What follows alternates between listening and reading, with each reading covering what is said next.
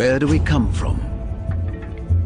For centuries, the greatest question in the history of man had no scientific answer. Then, the first evidence of a human ancestor started a scientific revolution. This is the story of the quest to find the origins of the human race. It spanned a century and a half of obsessive searching and would make or break the careers of some of the greatest scientists in the field.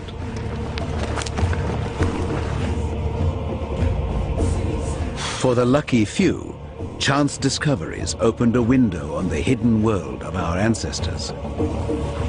This is it! From the tiniest fragments of the past, the full story was slowly pieced together. Spanning 300,000 generations, over 3 million years. It is the story of our progress from ape to man.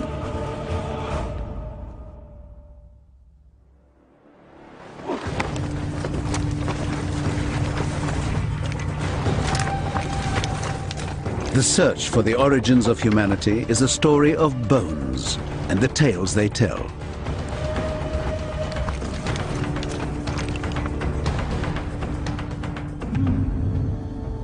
The first chapter began here, 40,000 years in the future, at the entrance to this cave. With the discovery of this man.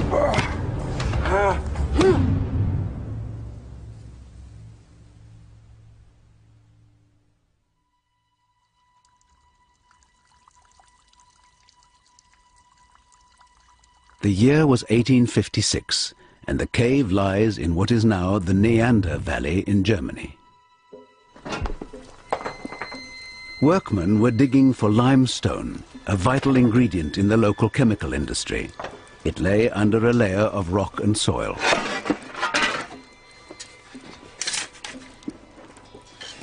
The men were paid a few pence a day to remove the surface layer, and everything was thrown away.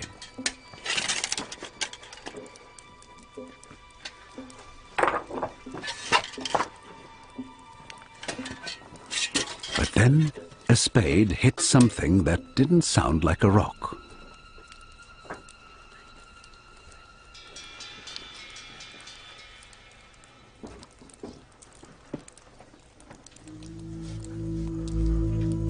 The shape looked like the top of a skull, and thinking it might be a murder victim, they stopped work to show the foreman. Hast du etwas gefunden? Ja. Was ist ihm das? It was interesting, but he'd seen this kind of thing before and was happy to send it the way of all the other bits of bone they'd found, to be smashed up with the rocks.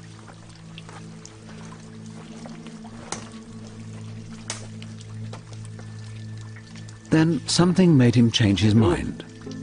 He knew a local school teacher who might be interested to see it, and the skull got a reprieve.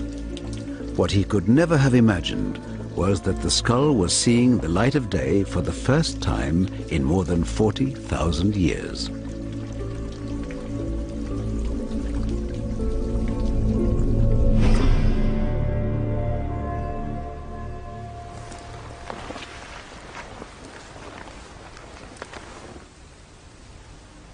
In Western Europe, 400 centuries before Christ, the original owner of the skull was a living, breathing being, a hunter, a tribal leader, a father of children, and a member of the most successful species on the European continent at the time. Neanderthal man.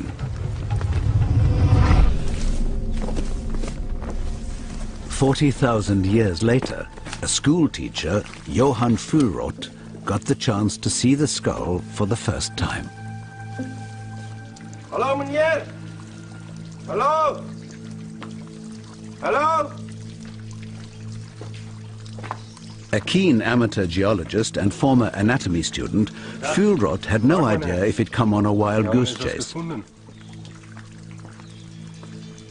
So interessant.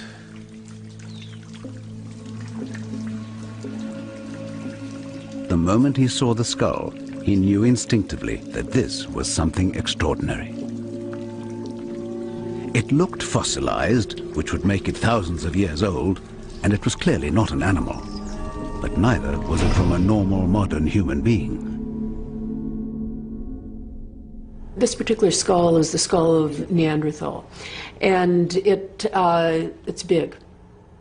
This individual lived around 50,000 years ago, and by that time Neanderthals had developed a brain that was as large, and in some cases larger, than the modern human brain. You notice that it's rather long and low, and it's almost as if you grab the front of a human face and pull it out. You also have this big protruding nose, and in fact, look how large that nose is. So they would have looked different from modern humans if you actually saw one with the flesh on it. Over 300 Neanderthal remains have been found from Europe to the Middle East. They all tell the same story of a short, powerful physique, perfectly evolved for the world they lived in.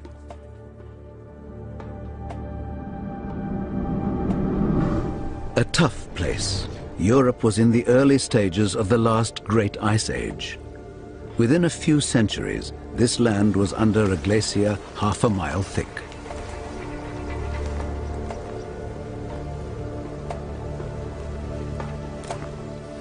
At this time, the climate was fluctuating quite extremely, and we do know that they survived some of the major cold snaps, the major glacial advances. The only way to support advanced life here was with a high-protein meat diet, and that meant learning to be a good hunter or starve. What we do know from the skeletons, that Neanderthals were very robust, they were very strong, but they also had this huge brain. The tools found with Neanderthal suggest they developed sophisticated stone technology. Their weapons were the tools of their survival and needed to be maintained. If a spear failed at the critical moment, the hunt would fail.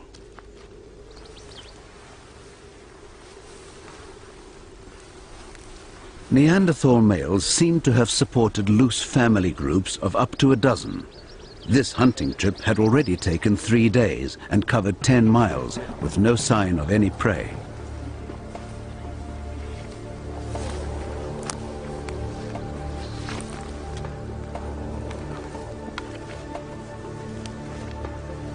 Then they found animal droppings. Neanderthal nasal cavities are unique among hominids, suggesting a highly evolved sense of smell, and they recognized the scent of red deer. Rubbing the droppings on their skin helped to disguise their approach, if they could catch up with the deer.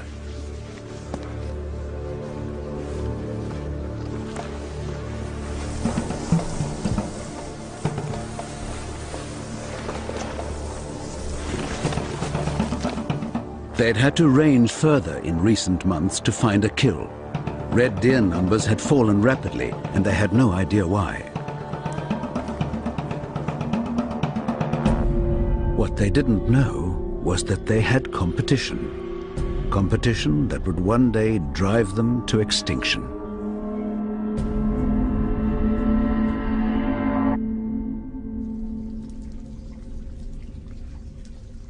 Victorian scientist Johann Fuhlrott held the evidence of an unknown ancient species. Wo habt ihr das gefunden? Wir haben es dort gefunden. Und was war da sonst noch? Vielleicht noch ein Bein. Zeig mir bitte. It's hard even to guess what the creature was without more evidence. Nur noch diesen Bein. And they hadn't got much. Und wo ist der Rest? Wir haben sie weggeschmissen. Hat's weggeschmissen? Ja. Wenn ihr jetzt noch was findet, schmeißt bitte gar nichts weg. Behaltet es für mich. Ja, meneer. Ich nehme jetzt erstmal diese 2 mit. Gut. Danke. Fuhlrott gave the bones to more qualified scientists. But even when more pieces emerged from the same cave, they completely failed to identify them. Opinions varied widely, from a barbarian who'd fought the Roman legions to a lost Russian Cossack, even the victim of some unknown congenital deformity. But a new idea began to take center stage. Fulrott himself suggested Neanderthal might be an early ancestor of modern man. To many Victorians, this seemed the most absurd notion of all.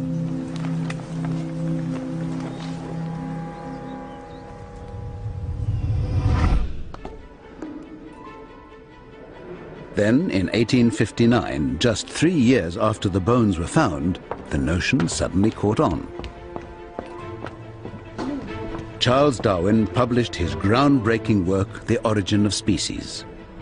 He suggested that all living things had descended from earlier, simpler forms by the process of evolution. And if it was true for every living thing on Earth, then that had to include us.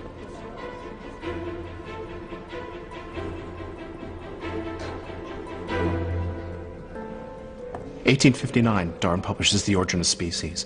And a lot of people think that this book was paid attention to, but it wasn't. Most people couldn't care a jot about whether a fish evolved into an amphibian. No one cared. The big question, the question that everybody wanted to know is, where did we come from? And it's in the 1850s and 60s that science steps to the plate and says, I'm going to give you the answer.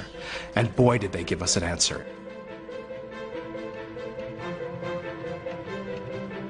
If humans had evolved from a simpler form, the implication to the scientific mind was obvious and disturbing. Humans could only have descended from apes. The impact on the Victorian psyche was profound. Many believed the theory of evolution made them little more than animals. Darwin stayed away from that question. He knew he was going to get into trouble. He writes to friends and says, I'm not going to talk about that. Far too controversial. And it's up to other people, new scientists, a younger generation of scientists, coming on in the 1850s and 60s, seeing an opening, seeing that they could make a career if they were to answer this question, where do humans come from? Inspired by the Neanderthal bones, evolution became the hottest topic of the age. But it would stay little more than a theory without more evidence.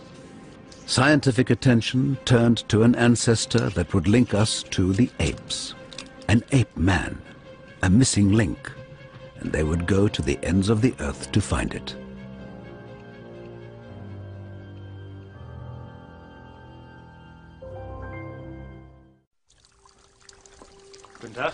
In the late 1800s, the world of science had become obsessed with the idea of a missing link between apes and man. And German scientist Johann Fulrott believed Neanderthal man was that link. Neanderthal seems so promising when it's first presented. It seems like it's going to be the answer. But on closer inspection, it starts to fall apart. Most importantly, the key fossils just seem to be too much like humans. Neanderthal, at best, is a man with some ape qualities.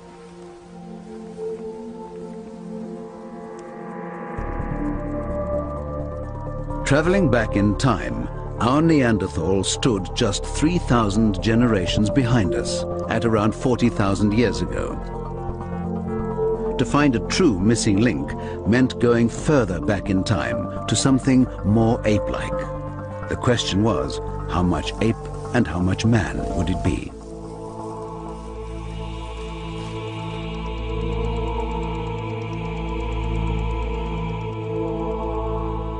I think the idea of a missing link came from a very simple view of evolution, and it's not surprising it was simple because, of course, these ideas were in their infancy. But people had this idea of fixed types. There were humans and there were apes. And an evolutionary transition between those two types would somehow combine the features of both types. There was no real conception that evolution could operate over vast periods of time, and there could be complex mixtures of characteristics. So people were looking for something essentially that would be halfway between a living human and a living ape. But where would the evidence be found? By the 1880s, it was believed this had to be where apes and primitive people lived side by side. And so the search moved from Europe to Southeast Asia and the Dutch island colony of Sumatra, home to both man and ape.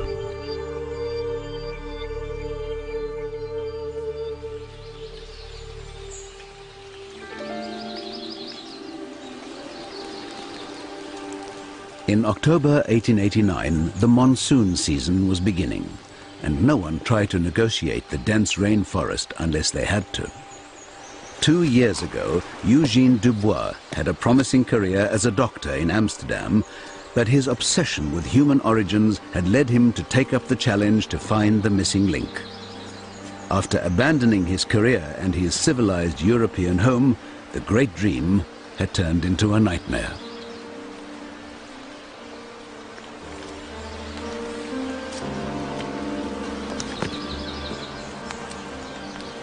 He's invested everything that he had into finding this missing link. Dubois was the worst kind of person to go out to the field because he had no experience. He doesn't know how to teach his crew. He doesn't know how to take care of them. They're out in the field. It's raining. It's a complete shambles. He'd found caves which he hoped would produce the fossils he was looking for. They hadn't. His engineer had given up digging, and all but a few of his convict laborers had run away or were sick. To make matters worse, Dubois had malaria. The same deadly disease had already claimed the life of his first engineer, and he was about to lose all patience with the second.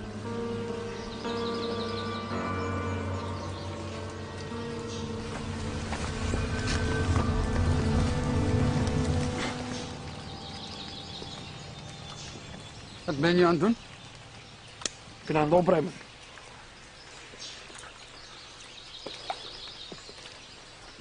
Je moet betalen om dingen te vinden. Wat heb je nou eigenlijk gevonden in de afgelopen 2 weken? Hm? Genoeg. Daar is dit. His engineer had just lost his workmate and he hadn't been paid for a month. But this meant nothing to Dubois. Poor Eugene, he desperately wants to find something, desperately wants to make a name for himself.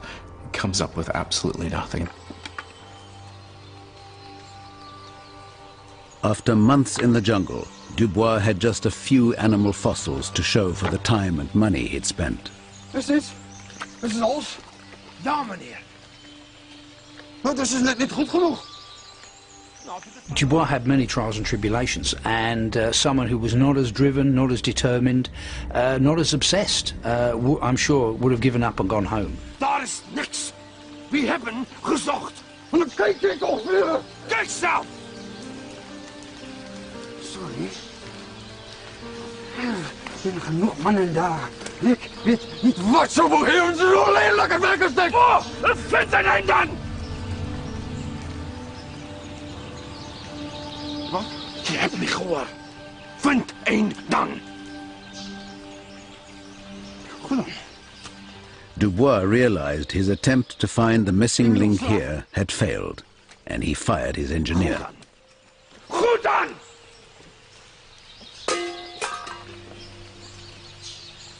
They leave Sumatra and he goes elsewhere.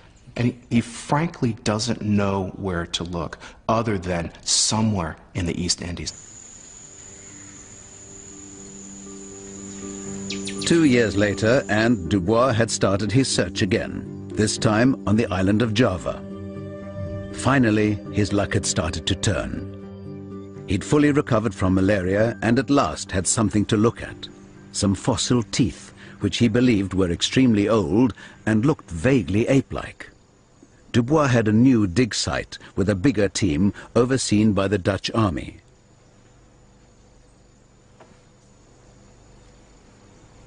Every so often they brought him material they thought might be of interest, and one day, in October 1891, he got another batch.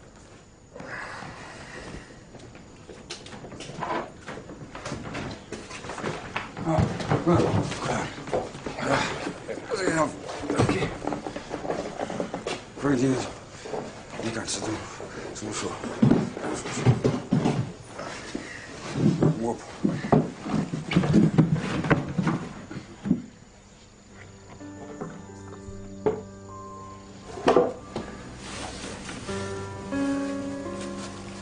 It contained a fossilized skull.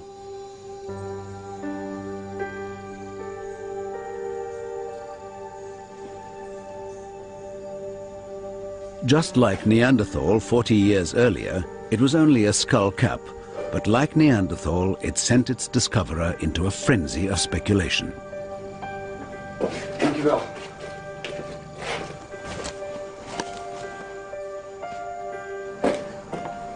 The surrounding forests were home to a variety of apes, but he knew that this was not from any known ape. It was too fine. The brain cavity was clearly large, yet obviously not a human skull. So, could it be an early human ancestor, closer to our ape-like origins? The only thing he could compare it with in his mind was Neanderthal.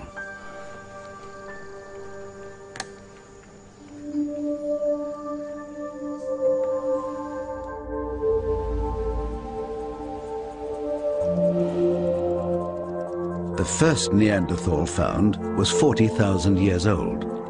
Unknown to Dubois, his find was roughly 20 times older, between 500,000 and 1 million years old, much more primitive than Neanderthal. But was it any closer to being the missing link? The key, Dubois believed, was the size of the brain. He had a precise mathematical model to determine the missing link. Its brain cavity should be precisely half the size of a human and twice the size of a chimpanzee.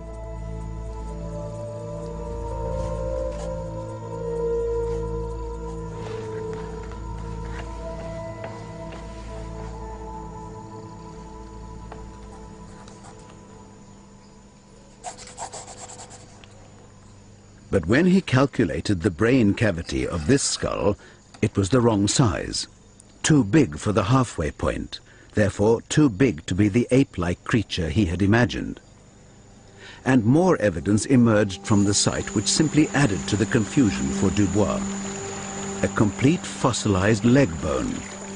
Its shape suggested its owner stood upright and walked on two legs, like a man.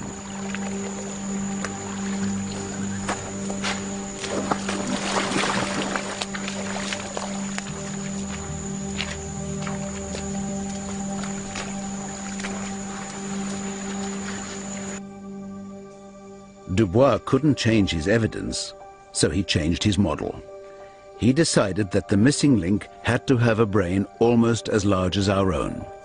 And he was so convinced by his meager evidence that he wrote to the Dutch colonial government announcing that he'd found the missing link.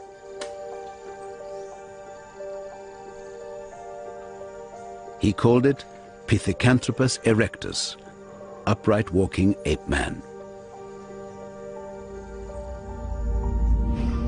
One of the most successful hominid species ever to walk the earth.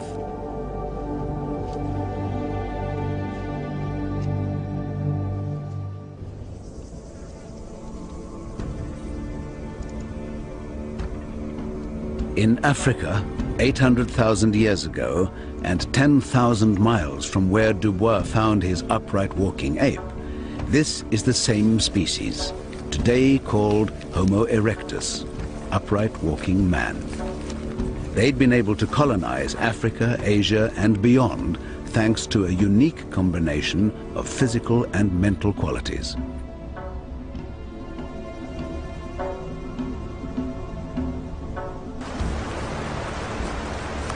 Standing at around 6 feet, their bodies were similar in shape to our own, and their brains were about 2/3 the size of ours.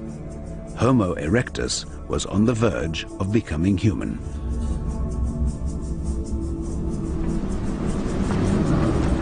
One of the main reasons for this was diet, because for the first time in our evolution, we had access to the concentrated protein of meat. Yet there's no evidence that Homo erectus was a true hunter. This antelope was most likely scavenged from a leopard kill, the spears used to drive away the predator.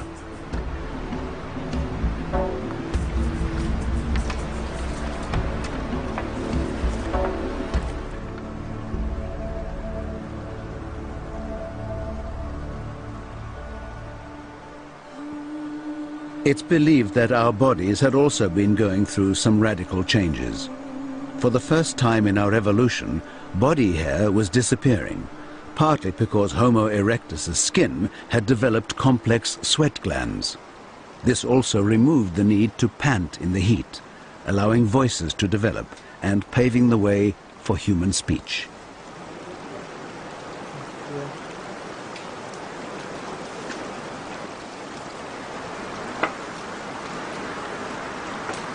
But it's their stone tools that showed how advanced Homo erectus had become.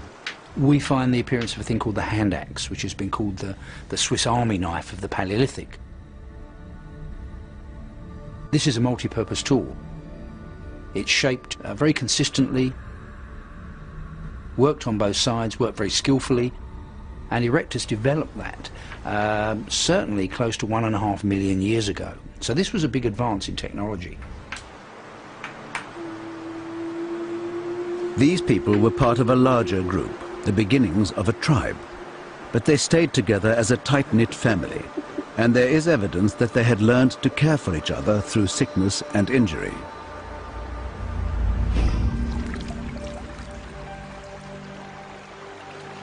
The leg bone which Dubois found in Java had an unusual scar, showing clear traces of damage and repair. It's incredible. It seems to have broken at one point and healed. So whoever it was that owned this leg not only was severely injured, but repaired it in their own lifetime. And that's important because if you broke your leg out in the wild, you'd be dead. You'd have no chance of survival, except if you were with a family, if you were with a village, if you were in a society. There's a family system around that individual. There was safety within the family, but the family itself was never far from danger. Leopards used the same rock shelters.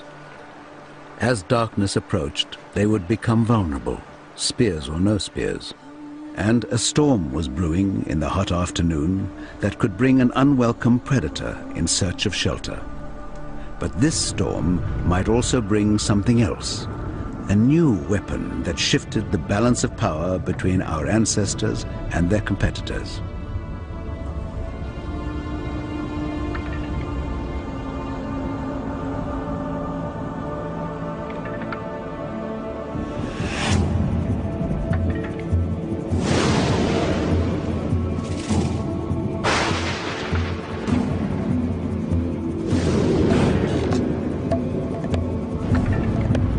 One of the most important pieces in the human evolutionary puzzle, a gift from nature. Every animal on Earth that had ever encountered fire had run away from it. Homo erectus was at a crossroads of human evolution. If they could do the unimaginable and conquer their instinctive fear, they would harness a new power. They just needed the nerve to reach into the blaze.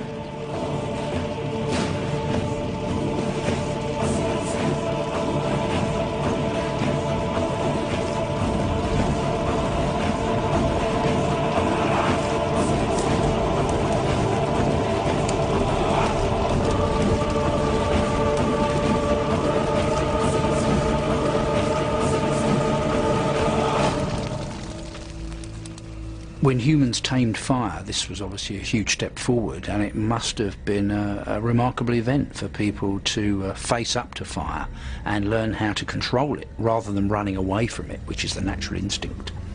And once they could do that, once they could capture fire and eventually even make it at will, this was a huge advance. The impact of fire was enormous on human evolution.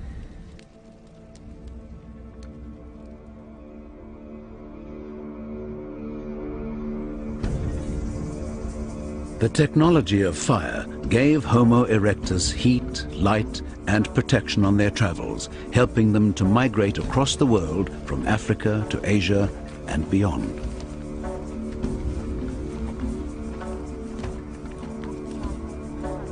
This is how Eugene Dubois came across their fossil remains in Java.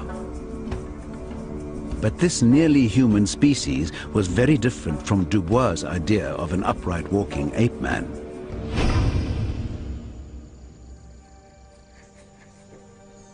In his mind, he'd found the perfect mix of ape and human characteristics for a missing link.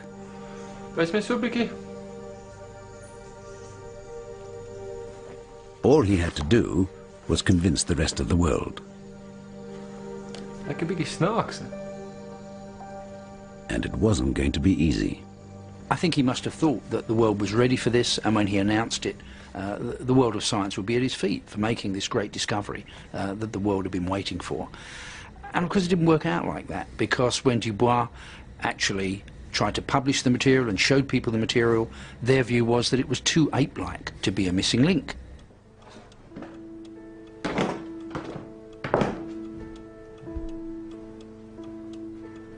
Dubois was convinced to the end that his fossils represented a missing link, but the scientific world did not agree and rejected his claim. Because he never attended his own dig, he couldn't even prove his pieces belonged to the same creature. The verdict of most experts was that the leg was human, but the skull looked like an unknown species of ape. He leaves Dutch East Indies, he goes back home, and no one's paying any attention to his work. No one's paying attention to his fossils. And it must have just broken his heart. He ended up basically assembling his fossils and said, right, if you're not going to pay any attention to me, you're not going to get access to my material. Must have been one of the greatest sulks in scientific history. If you don't believe me, you can't look at my stuff.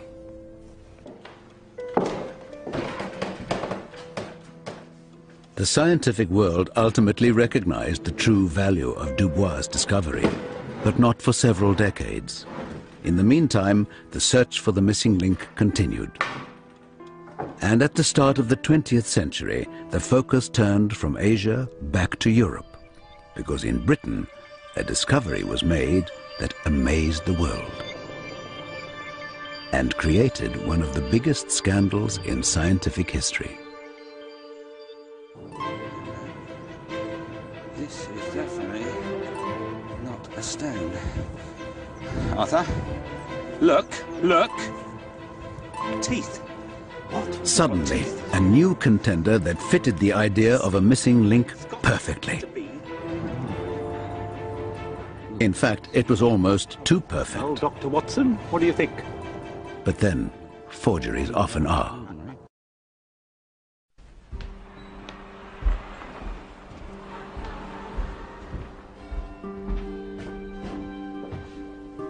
In December of 1912, in London, a new fossil contender for the title of missing link was about to be unveiled at the very center of the scientific establishment. This time, the experts were ready to be convinced, because this was the perfect ape man. And it was British. There was this tremendous rivalry between Britain and Germany building up to the First World War, both nationalistic, artistic, and certainly scientific. And the fact that Britain had nothing to match the Neanderthal find, I think, was a factor in the success that Piltdown had. Once it was delivered, here was evidence that we could match anything the Germans had. There was a sense of expectation among the eminent guests of the Royal Geographical Society, and Charles Dawson was about to become the most celebrated fossil finder in the British Empire.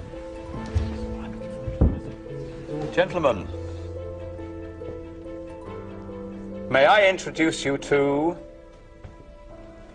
Piltdown Man.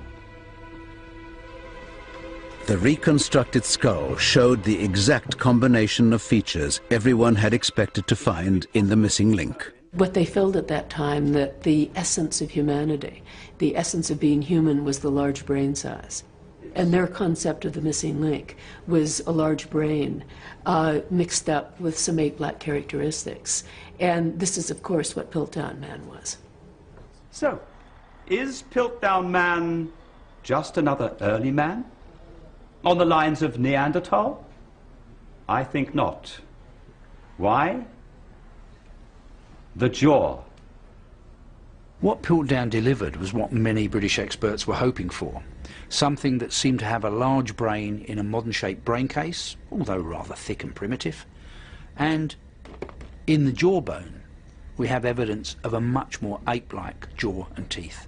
And this weird combination was what actually some British experts had predicted, that the brain had grown large early on in human evolution, but the teeth and jaws lagged behind. And Piltdown seemed to show that, and what was more, it was British. 3 years earlier, the first piece of Piltdown Man had emerged seemingly by chance. Workmen digging a road had found what they thought was a coconut and casually smashed it. It was Piltdown Man's skull.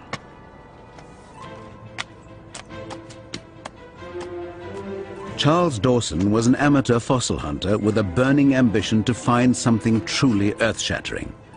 He'd walked past this site regularly in the hope that something significant might emerge. Anything today? His perseverance was finally rewarded. We've got this. When he examined the first piece, he instantly recognized it as a skull fragment. Where's the rest of it? And there could be more. Be in there somewhere.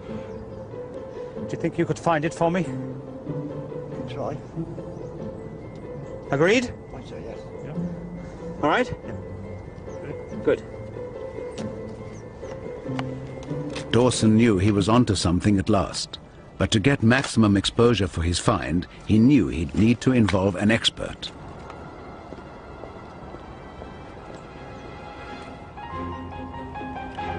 A year later, he'd persuaded Sir Arthur Smith Woodward of the British Museum to join in the search for more evidence. The skull fragments looked vaguely human, but they hoped to find evidence that its owner could be older and more primitive. Evidence of something more ape-like. And in a surprisingly short time, they'd found it. This is definitely not a stone. Arthur, look, look. Teeth. What? We've got teeth.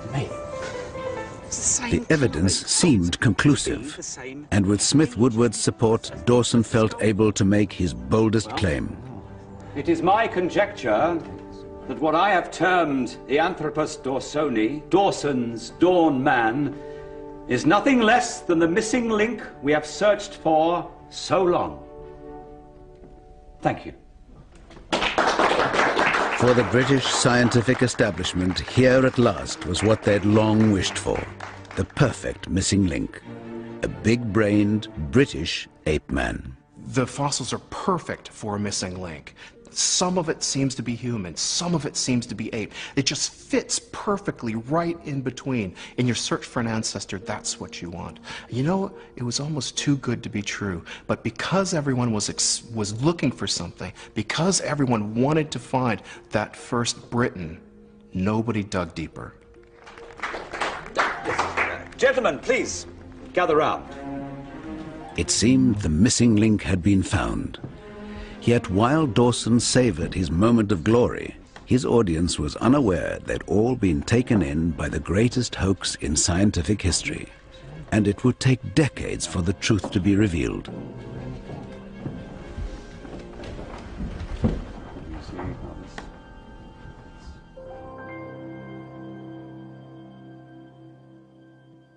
While the experts in England contented themselves with fakes, real scientific treasure waited to be discovered.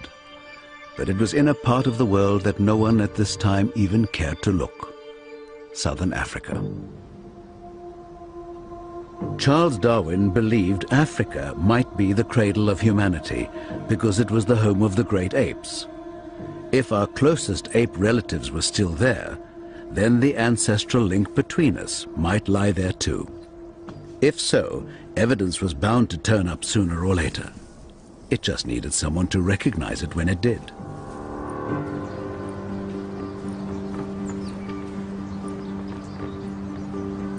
"31-year-old Australian doctor Raymond Dart had recently arrived in South Africa to begin his teaching career. Soon after, his friend was getting married, and Dart was the best man. Keep still. He and wife Dora had half an hour to finish getting ready.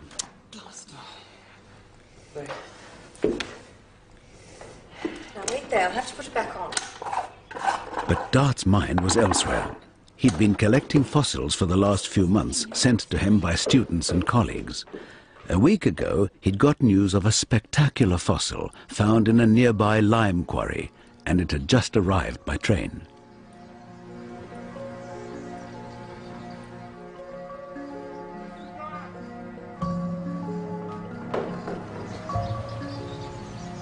Thank you, gentlemen. Just leave it inside the door there.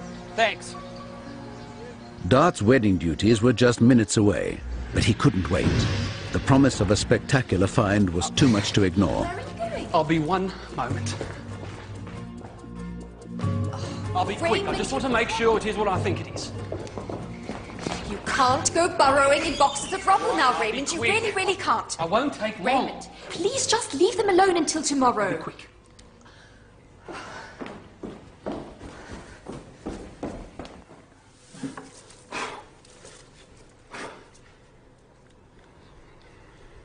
The first thing he saw was material he'd seen a dozen times before. But then, something he could never have dreamed of. A brain. To be precise, the space once occupied by a brain, now filled with fossilized sand.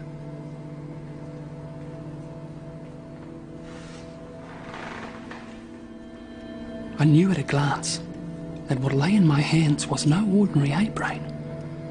Here was the replica of a brain 3 times the size of any baboon, and considerably bigger than an adult chimpanzee. Yet it was not big enough for a primitive man. But whose brain was it?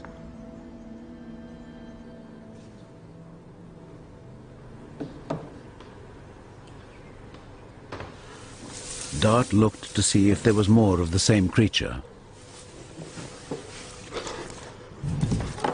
He found a piece of rock with the outline of an upper jaw.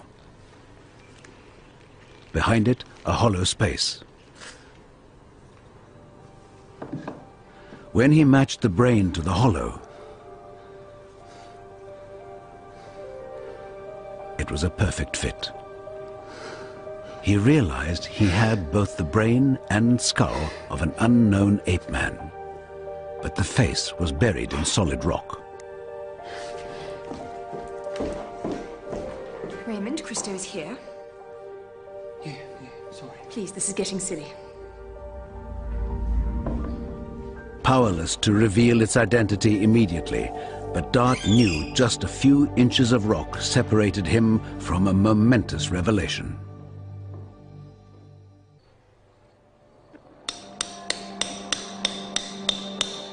Raymond Dart had been sent the head of a fossilized ape man, which he hoped might be the missing link. But it was buried in a lump of solid rock. It took him 7 weeks of painstaking work to reveal its identity.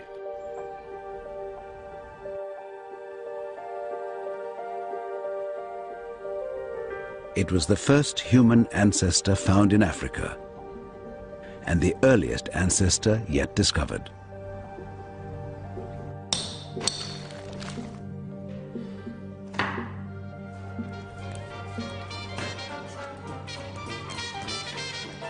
The moment of truth came on Christmas Eve 1924.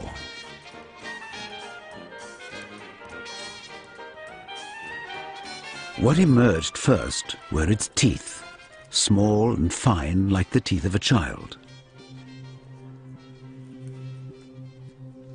But then the outlines of its skull, more ape-like than human.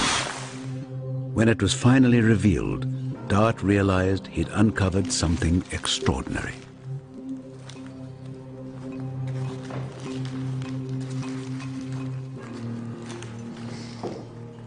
A combination of human and ape features that had never been seen before in the face of a child.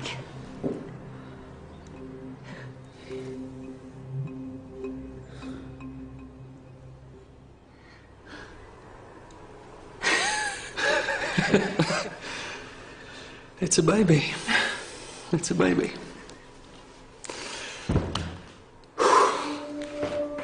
The fossil had been found in a limestone quarry at a site called Taung, so Dart called it Taung Child. Its scientific name is Australopithecus africanus, the southern ape of Africa. She stood further back in time than Neanderthal at 40,000 years, or Homo erectus at over 500,000. Piltdown was assumed to be around 1 million years. But Taung went even further back, to more than 2 million years. If she was the missing link, then that link was more ape-like than anyone had ever imagined. It also placed our ancestral home firmly in Africa for the first time.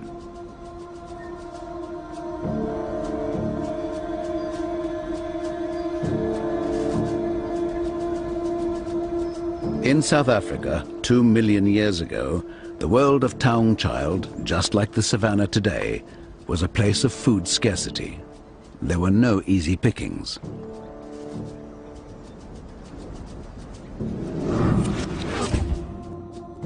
Taung's mother, at a little over 3 feet tall and just over 5 stone, was no hunter, but supplemented her diet by scavenging from the scraps left by predators.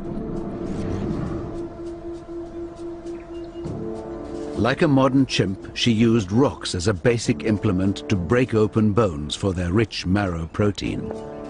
But the predators she owed her lunch to were never far away.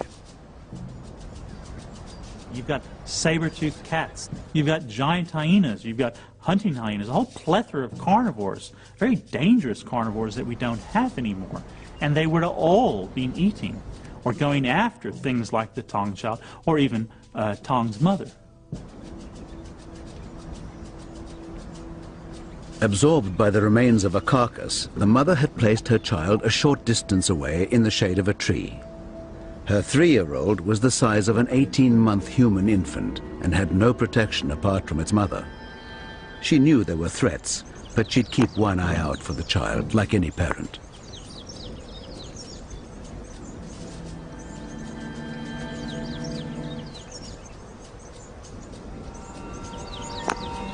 They definitely would have cared for their children. I mean, you see chimpanzees as the most caring of parents. There's no reason to say that Taung wasn't cared for. The problem with the Taung Child was it's probably just old enough and rambunctious enough that it was leaving its mother for stretches at a time.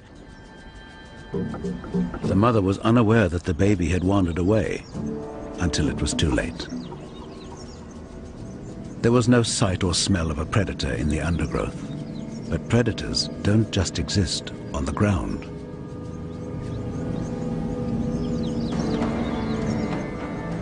You've also got a threat from eagles. They've been documented to take human children up in Kenya to the age of 6 years of age. I mean, an eagle has these incredibly strong talons, it's a lovely bird, greater lift-to-weight ratio than an F-15 fighter jet. The child was unaware of the danger from above. The mother saw the eagle and the child in the same moment, but couldn't get to her baby quickly enough.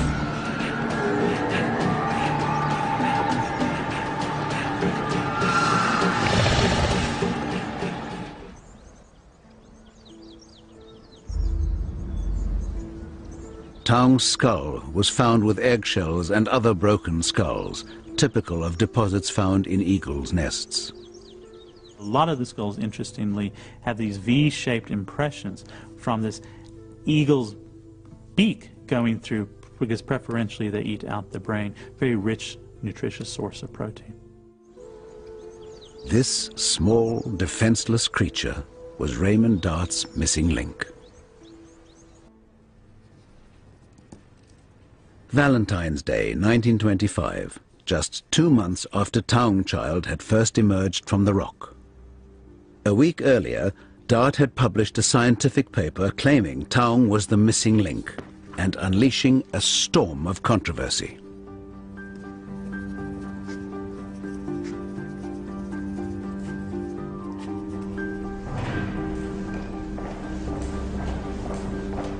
Dart thinks he's got the missing link. But there's also this Piltdown specimen that matches what the scientific establishment thinks. Brain growth was thought to have driven human evolution, and Piltdown had a large brain and ape-like teeth. But Taung had the opposite, a small brain and human-looking teeth. The whole mix of different features that you find with the Taung child really is quite interesting. It's a whole reversal. It's more like a man-ape than an ape-man, and it's a complete different mixture of features that the world hadn't seen and the world actually wasn't ready for. Have you seen Professor Dart? The biggest experts in this field all backed Piltdown. Any sort of voices of doubt were generally just overridden by the authority of these people. Dart's publication directly contradicted the scientific establishment. Could anybody tell me where I can find Professor Dart? He sent it to London to be reviewed by the world experts, the same experts whose views he contradicts. And these so-called experts dismiss it because they've got their money on the other horse. He had one ally in his struggle for recognition, Dr. Robert Broom, like Dart, an anatomist and fossil collector. Broom had the reviews from London. Raymond, I thought you'd be interested in these. Some responses to your short paper in Nature. There's one there by Sir Arthur Keith. What does he have to say? Not very encouraging, I'm afraid. He places Taung in the same subfamily as gorillas. What? How? Well, he says here, the brain is clearly too small to be a human ancestor. The experts lined up to condemn Dart's description of a fossil they'd never even seen. How can he know what's too small or too big? How can he possibly claim that a human ancestor's brain had to be a particular size? What's his yardstick? A standard sized bowler hat? What's the matter with it, Robert? Do they think I'm making it up? So what went wrong for Raymond Dart? Wrong man, wrong place, wrong thing. He's the wrong man. He's an Australian. He's not part of the establishment. It's the wrong place. Southern Africa. Everyone's expecting another place, either Europe or Asia. It's the wrong thing. He calls it an ape. Everyone thinks it's an ape. Well, if it's an ape, where does it fit in the story? Taung is showing so many points of affinity with the gorilla and the chimpanzee that there cannot be a moment's hesitation in placing the fossil in this living group. How can he say that? I don't know. Smith Woodward dismisses the whole thing out of hand. He says that Taung certainly has...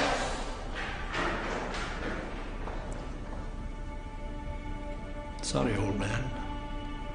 Dart has made probably one of the most remarkable discoveries of the 20th century, and the scientific establishment completely discounts it, discredits his find, and literally puts it in a box or suspense account for 25 years.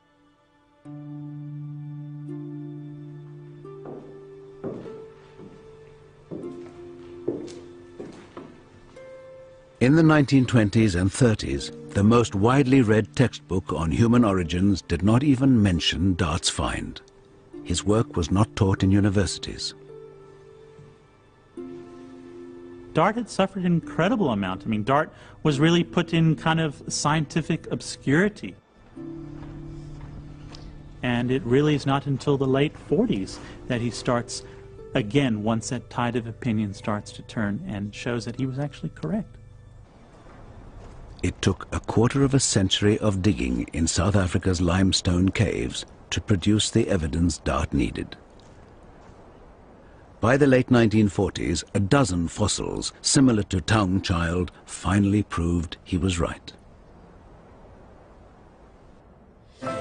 So, what had become of Charles Dawson and his Piltdown man?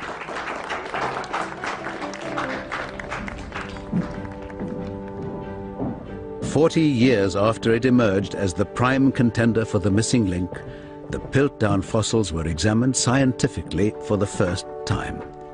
and finally revealed for what they always were, an elaborate hoax. There was embarrassment and puzzlement, astonishment, disbelief in some cases that this thing was not genuine. But I think for the greater world of science, there was relief, particularly outside of Britain, because so many people by then had decided there was something peculiar about Piltdown, even if they couldn't put their finger on it. At the Natural History Museum in London, scientists decided to apply some newly available chemical tests. But as soon as the sample was drilled from the jawbone, they noticed something strange.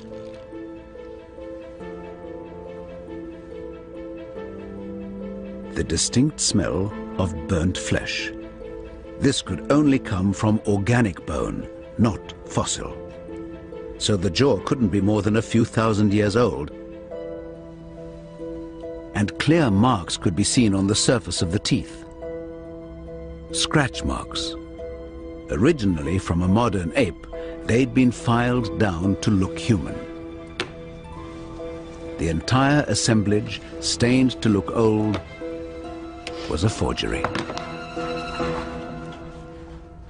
It has never been proved who the perpetrator was, but with the demise of Piltdown, an old idea died with it, that a big brain was the defining factor in the missing link. Something else had to come before the evolution of a big brain. A new theory replaced the old. What defined the beginning of humanity was not brain growth. In 1915, a young boy named Louis Leakey was looking for stone tools near his missionary home, the beginning of a lifelong obsession that led Leakey to revolutionize the story of human origins.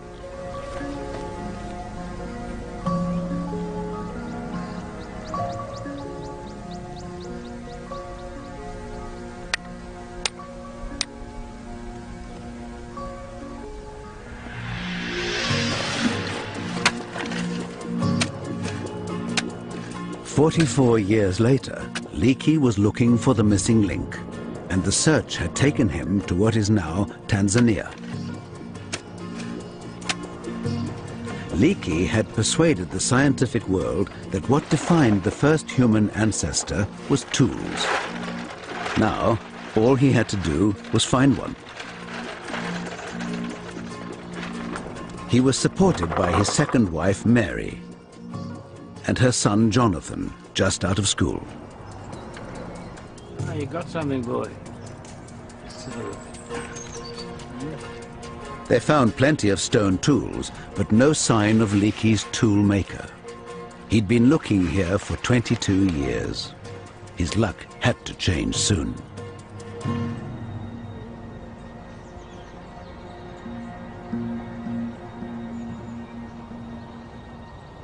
On the 17th of July, 1959, Louis Leakey was laid low with the flu.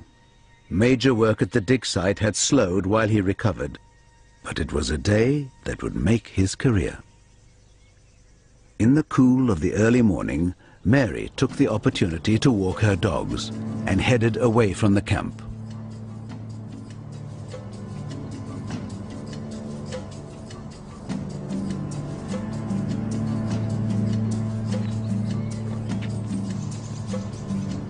She wasn't expecting to find much in the way of fossils, but this year's rains had done them an unexpected favor.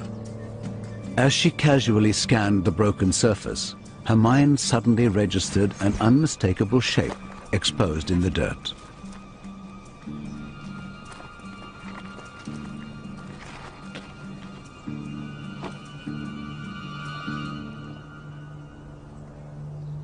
The top of a skull.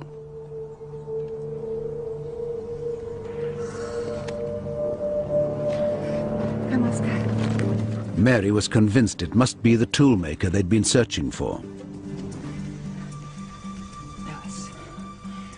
Louis, darling, please wake up. I've found something very important.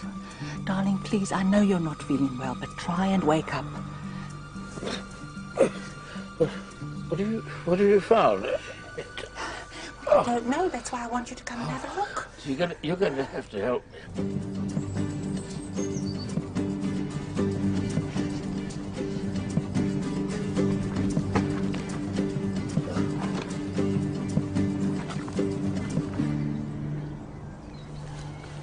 Louis Leakey had waited 20 years to find this tool-making human ancestor. Well done, my dear. You have better eyes than me. But this was not what he expected to find. The skull was more ape-like than he'd ever imagined. Well, certainly not a homo, my dear, I'm afraid. Have a look at this. But darling, just look at where he was found. It can't just be a coincidence. Yet it was in the same geological layer as the tools. The logic was inescapable. This must be the toolmaker, and therefore the beginning of humanity. Leakey named it Zinjanthropus boisei, after his financial sponsor, Charles Boise. It had a small brain, but massive teeth and jaws, whose muscles were so large they had to be anchored to a ridge at the top of the skull. But if Zinj was using tools, why did it need such powerful jaws? Leakey overlooked the question and announced Zinj as the toolmaker.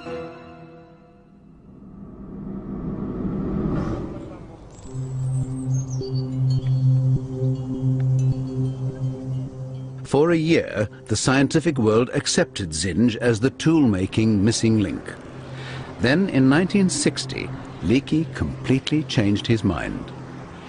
Mary was on her way from the camp into town one day when a can was dislodged in the back of her Land Rover. When she stopped to fix it, she noticed a familiar shape in the earth, another piece of skull, of an entirely new, more human-like species.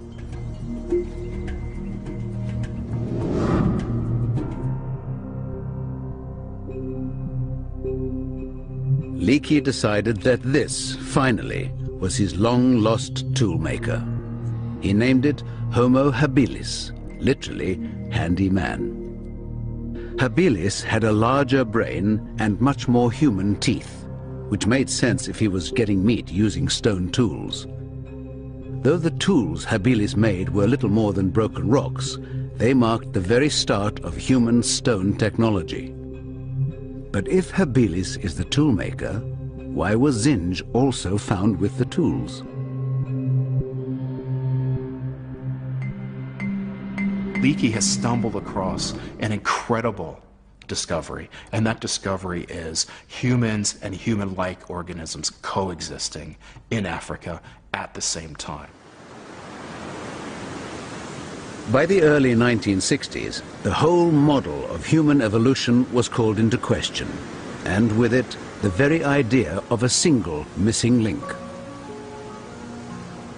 For over a century, the model of human evolution had been a simple, straight line.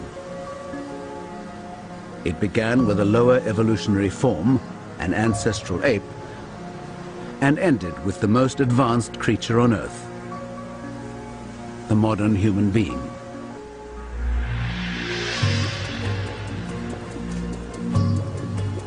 And somewhere in the middle, there had to be a missing link between the two.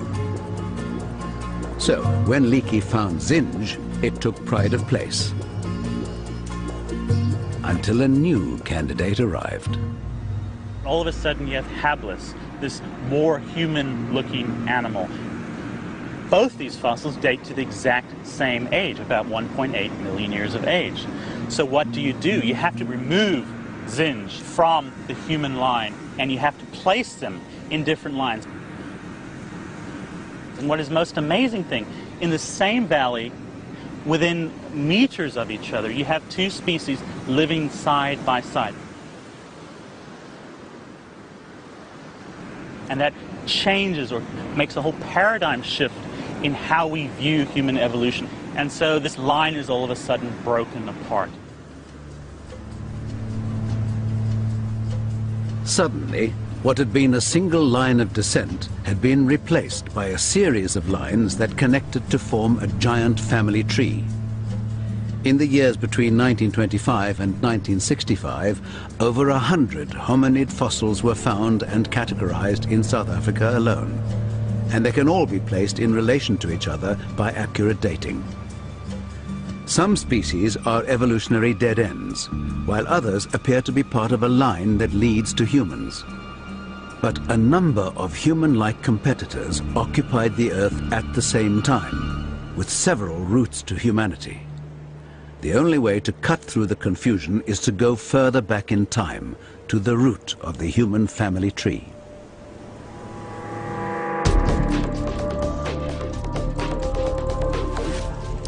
Before we had a big brain, long before we used fire and language, before we even made tools, the creature everyone was looking for marked the very beginning of humanity.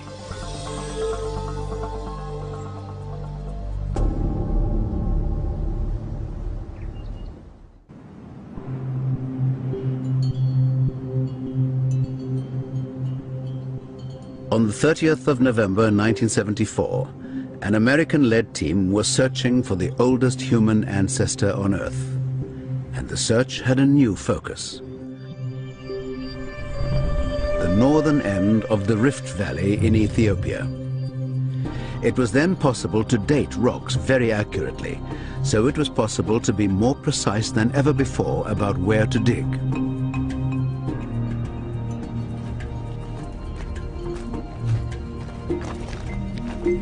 Using new radiometric technology, they dated the volcanic layers here to around 3.5 million years old.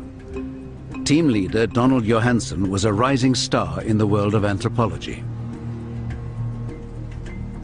He knew Dart's Australopithecus africanus lived over 2 million years ago.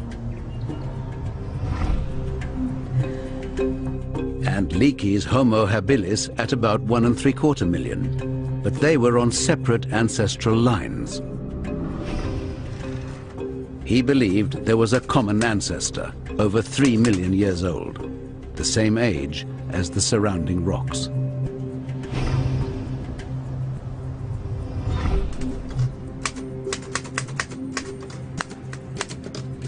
Johansen had been kept away from any digging by essential paperwork, a chore he was determined to finish.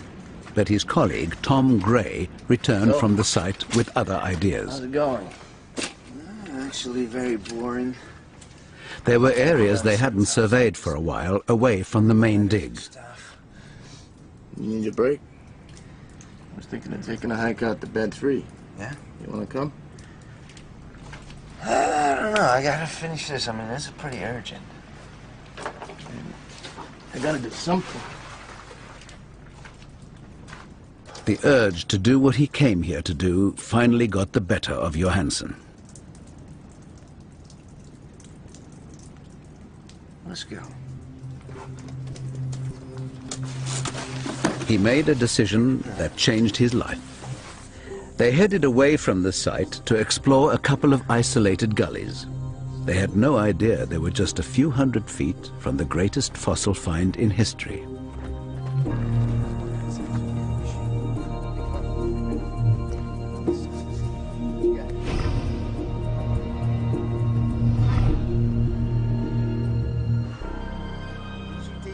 But as the afternoon wore on, they had little to show for their efforts.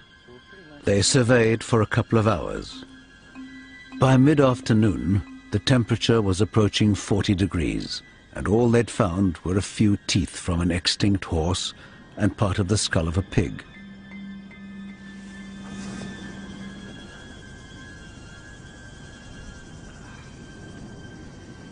They decided to head back to camp. But Johansen had a hunch to look again in an old gully on their way back. Hey, Tom, this way. It had been thoroughly checked before and produced nothing.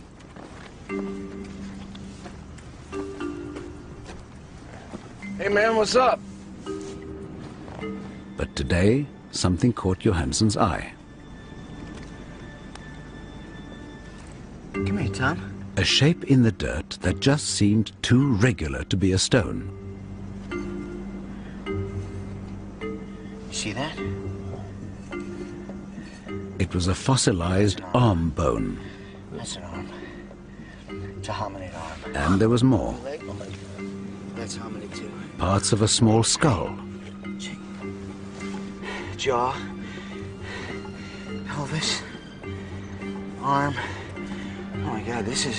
In all, nearly 50 pieces of fossilized skeleton. Watch your feet. What do we have here, huh? What's going on? I don't know where to stand, man. I know, don't.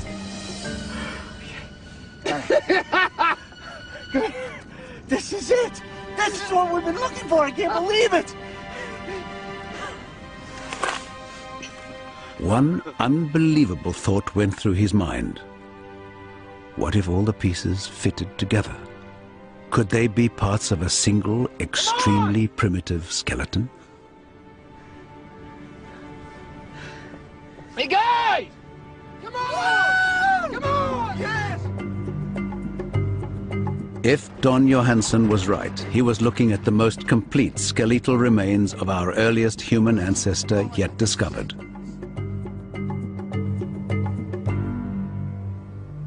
What makes this individual an absolutely spectacular find is that she's so complete. For the first time, we had more than the odd broken bone for one specimen. We had virtually an entire skeleton. What's missing on one side is present on the other side. I mean, it's so rare because these hominids didn't bury their dead. And in normal circumstances, if an individual died, the scavengers would come in, the bones would be dispersed. The mere probability that something is fossilized is extremely small. But to actually go in and find such a beautiful fossil of a complete human ancestor is really a once-in-a-lifetime occurrence. In the first few hours following the discovery, the scale of the find was hard for the team to grasp. But that night, in the wind-blown desert outside of Hadar in Ethiopia, the realization of what they'd found began to sink in. Here you go, man. Congratulations. Thank you, guys. Get yourself a beer.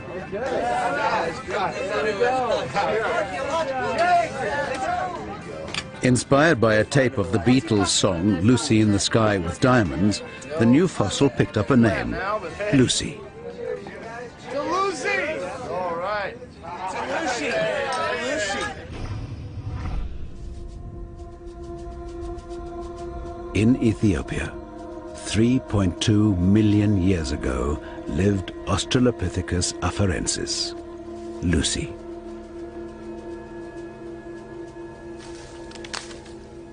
She put together the pieces of what one of our ancestors at this point in time really looked like.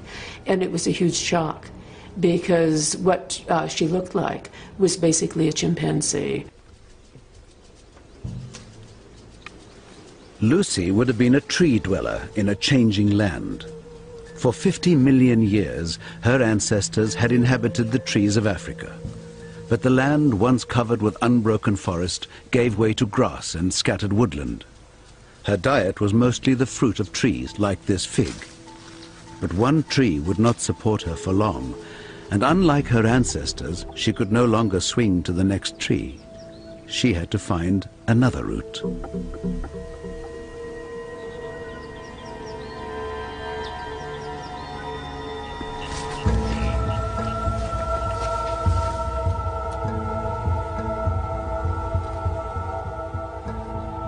Lucy did something no ape had ever done.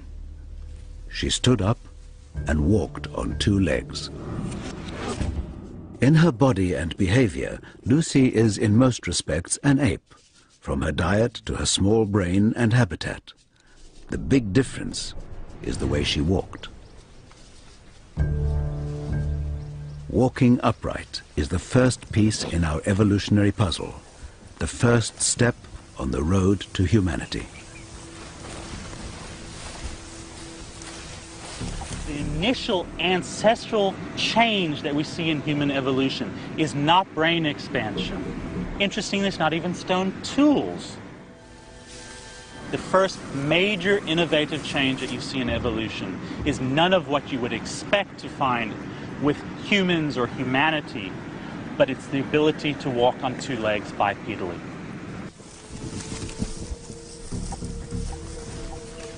And it made the difference between Lucy surviving or not. She was on the constant search for food, and that meant finding new trees to feed in. She spent as little time on the ground as she could because she knew she was vulnerable. Lucy had no defense against leopards and saber-toothed cats, except the refuge of the trees. But standing upright, she could see further than any of her ancestors.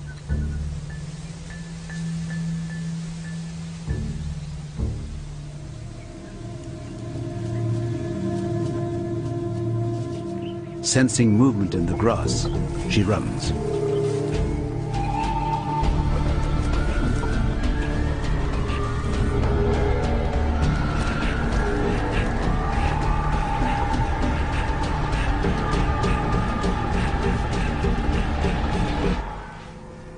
Whatever it was, predator or not, it had gone.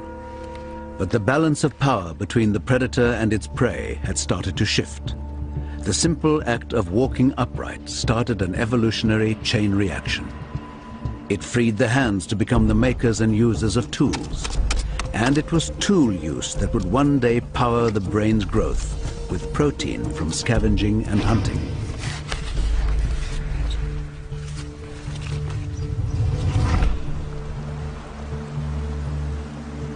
But it all began here with Lucy. So, is Lucy finally the missing link?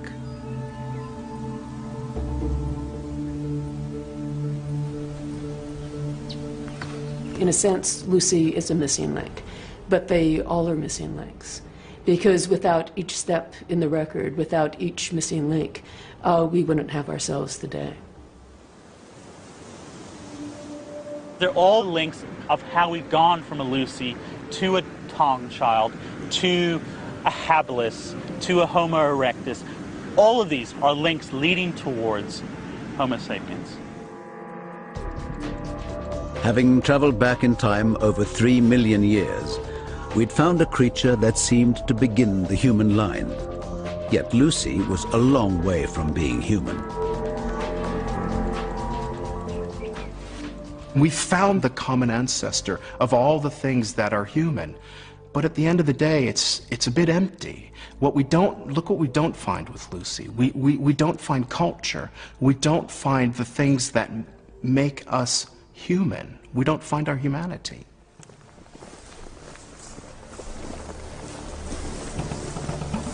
Science began to look again at our most recent ancestors. 40,000 years ago, a successful, intelligent hominid species occupied Europe. Neanderthal man. Could he hold the key to how we finally became human?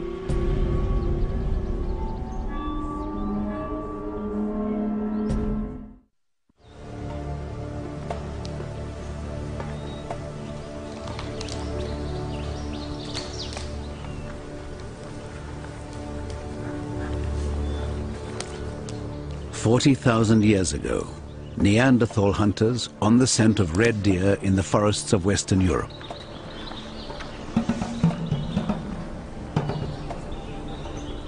They had been tracking the same herd for 3 days.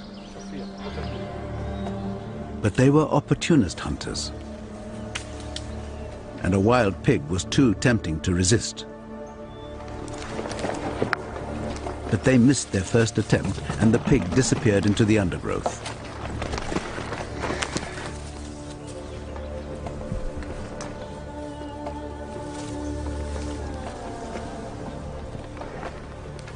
The Neanderthals worked out a plan to corner their prey. The ability to organize and communicate, to exercise a plan, were all advanced human skills. The question was, did they originate here with Neanderthal? Exactly how human were they?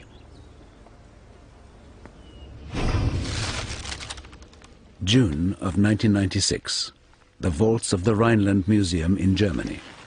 Genetic scientist Matthias Krings from Munich University was about to attempt to answer that question.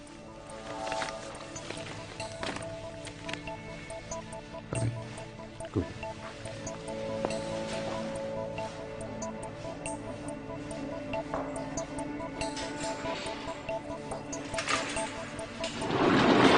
Museum curator Heike Kainitsky allowed Krings to examine the original Neanderthal bones found in 1856, the evidence that began the quest for our origins.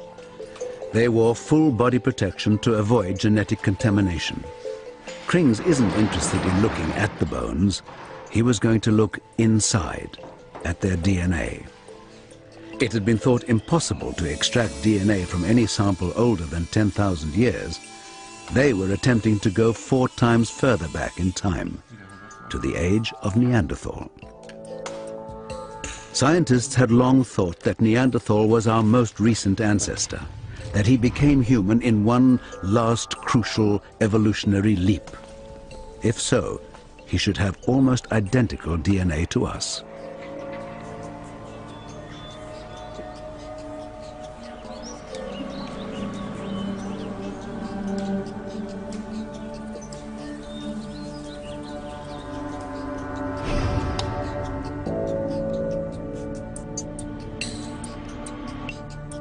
In Munich, Matthias Krings finally had the 2 sets of DNA results, Neanderthal and modern man. Und? Was siehst du? Was sehe ich? Ich habe keine Ahnung, was ich sehe. Das kann doch wohl nicht richtig sein. Between any 2 people, there should be an average of 8 differences in the same piece of DNA. But between the human and Neanderthal samples, Krings counted nearly 4 times as many differences. Das ist was anderes. Das ist was völlig anderes. Ich habe sowas noch nie gesehen. Mann, bist du dir sicher?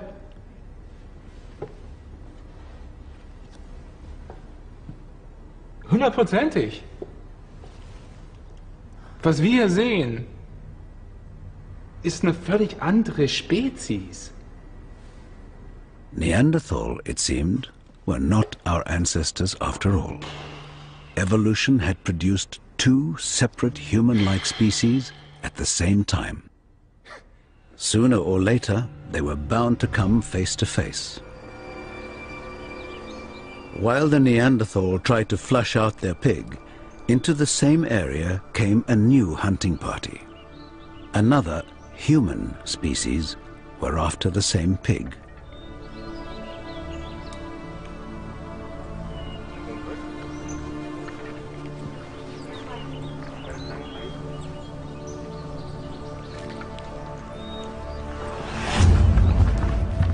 At the time Neanderthals went to extinction, we know anatomically modern humans, people like us, had also moved into Europe and were competing with them perhaps for those areas where it was slightly easier to catch the game. Modern humans that have larger group sizes, more efficient tools maybe, they might be just that better at hunting. The Neanderthals' plan to corner the pig had failed. They'd lost sight of it in the undergrowth. Then it seemed to have broken cover, further down the hill. In fact, the modern humans had got there first.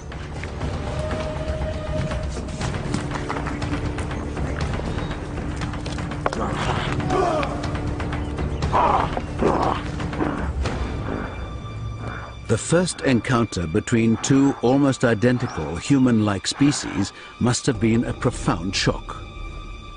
In this tough Ice Age world, there was only room for one of them.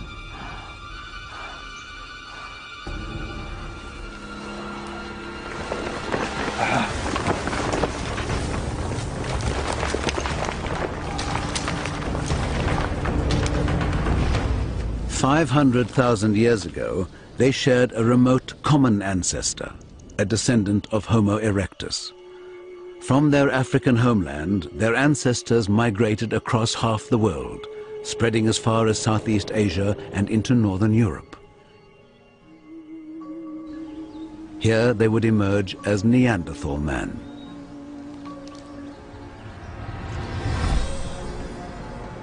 But the ones who stayed behind in Africa evolved too. And just under 200,000 years ago, a new species first appeared. Homo sapiens, modern man. They too were hunters, but some scientists have suggested they supplemented their diet with fish, spurring their brain development.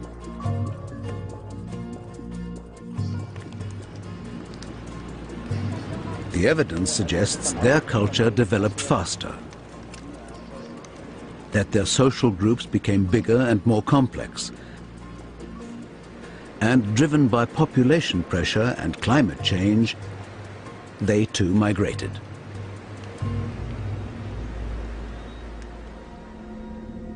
It took 150,000 years to spread from Africa to Europe, and as they moved further and further north, their appearance changed.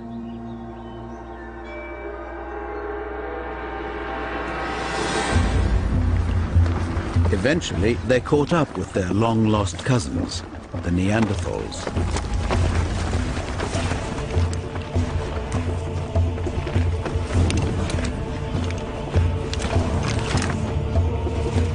The European continent was losing one of its oldest, most successful species.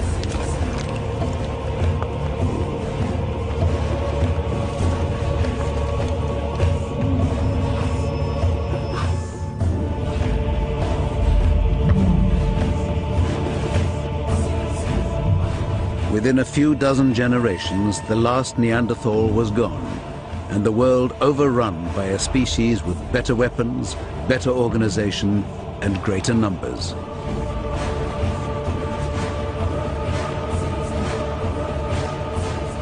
Modern man.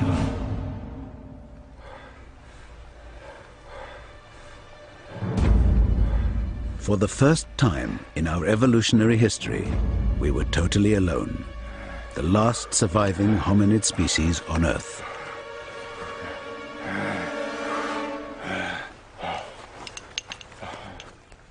Within 40,000 years, Homo sapiens had colonized the whole world, free of any competition.